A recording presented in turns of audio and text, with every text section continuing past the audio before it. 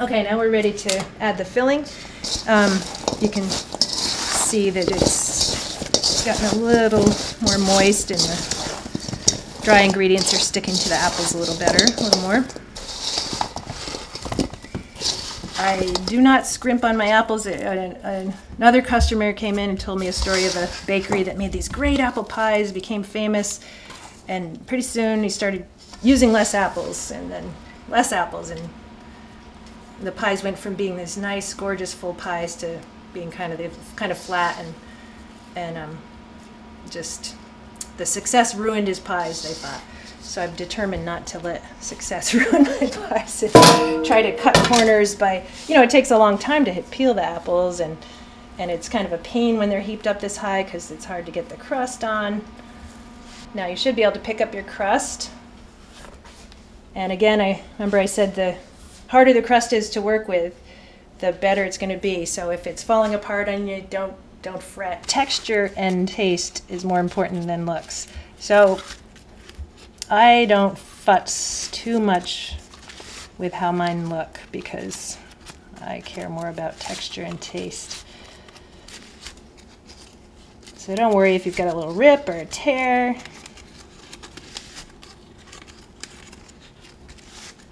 Oh, so you can see what I'm kind of folding the top edge over the bottom edge as I go around.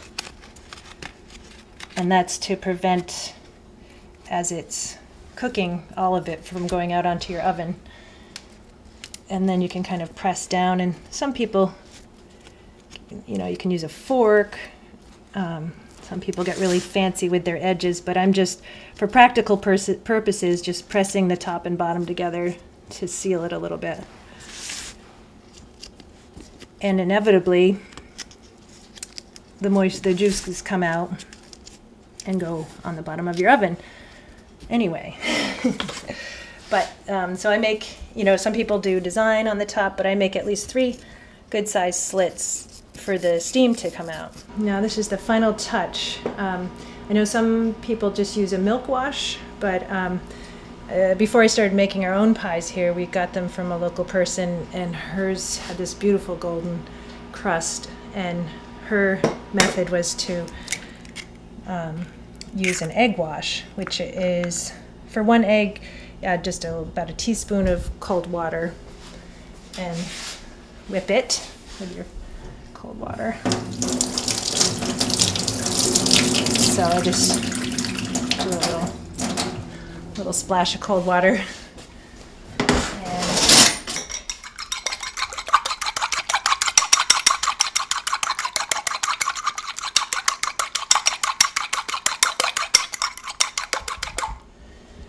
And you'll see I'm just going to lightly paint this on because, again, our goal was to not have too much liquid in the crust. So you're not actually trying to cover every inch, but just kind of lightly painting it on just to achieve that golden effect. So you can see I didn't use very much at all. I just sort of put a little glisten on there, and then helps the sugar stick. I just sprinkle sugar on there. If you put the sugar on too heavily, it sort of burns as the crust cooks, so you just lightly sprinkle it on. So with any fruit pie, you get a lot of the stuff as it cooks boiling over. The way to tell your pie's almost done is when the fruit starts boiling over. So you want that to happen, but you don't want to make a mess of the bottom of your oven. These are sold in kitchen stores. It allows, you can see it's got a little place for the liquid to pool, but it also allows the heat to cook the bottom of your pie. If you just put the pie directly onto a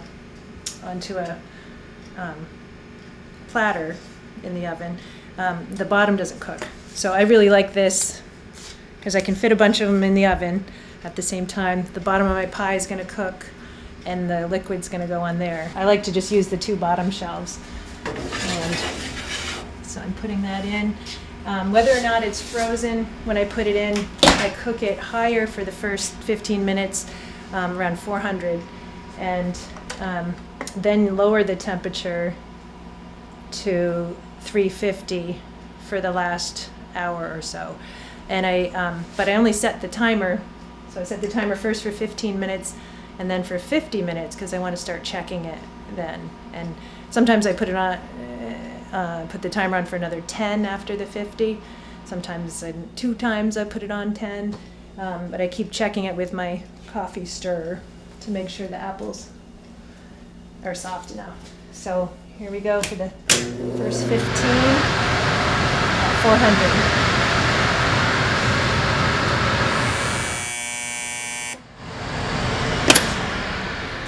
Okay, so that's been 50 minutes.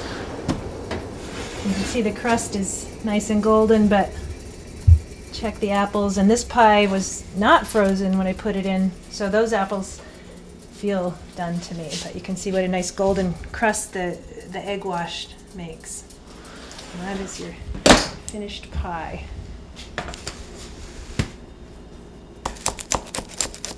Oh, it's a nice flaky crust.